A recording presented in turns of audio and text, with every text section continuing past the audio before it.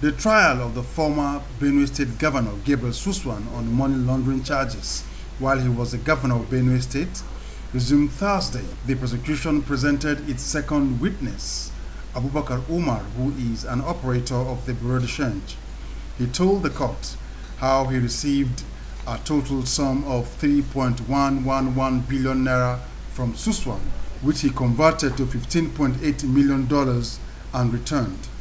In the course of the testimony, Malam Umar said he handed the money to the contact person to Suswan, and later he said he gave the money to Suswan in person. But when the counsel to EFCC wrote to me, Jacobs, SAN, asked where he delivered the money, in his response, Umar said to the Benue State government house and not to Suswan's Maitama residence in Abuja.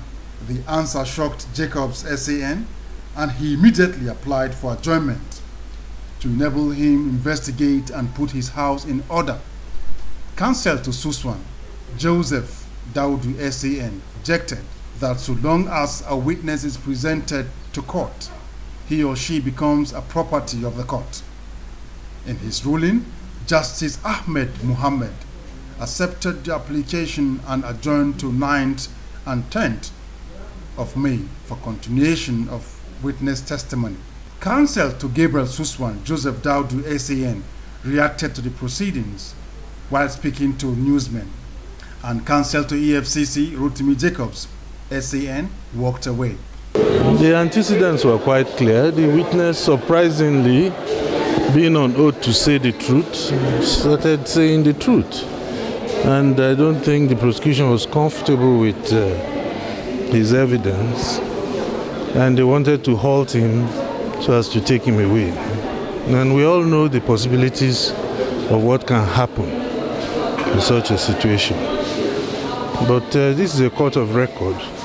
We already have his testimony on the record, so we'll wait and see what happens on Monday.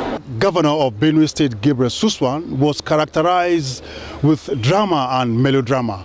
As witness to the prosecution, counsel told the court that he received 3.1 billion naira from the former governor, which he converted to $15.8 million US, and he personally delivered it to Benue State Government House. From the Federal High Court sitting in Abuja, Joseph Kediri, ITV News.